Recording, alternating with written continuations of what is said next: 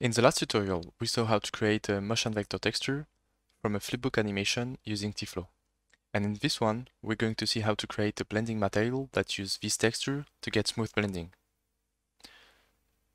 What you have to do is just to open the TFlow asset you created for generating motion vectors. Make sure your flipbook is set and your motion vector texture is set as well. Here you can configure the name of your blending material in the location, and then you just have to press create. TFlow will create a material with your motion vector and your flipbook to get smooth blending. From here you can configure the frame rate and the motion intensity. So the motion intensity is the strength that is applied to the motion vector, and this value has to be precise. The good thing is that this value is saved on the motion vector texture, so to get it, you just have to right-click on it and press copy motion intensity to clipboard, and then you paste it here.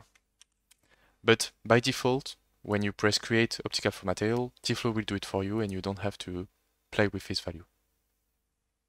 In case you want to have your own material template and not use the material provided by TFlow, you can configure it inside of Edit, Project Settings, and in TFlow. Here you can change the material used when you press create optical flow material. And if you want to create your own material, you should know that we also have some material functions that you can find in the material graph by typing TFlow. Also, if you want to use this material with Niagara Cascade, make sure to check the example scene inside of TFlow plugin example. That's it for this tutorial. I hope you enjoyed it, and if you have any question, make sure to post a comment or contact us directly. See you next time.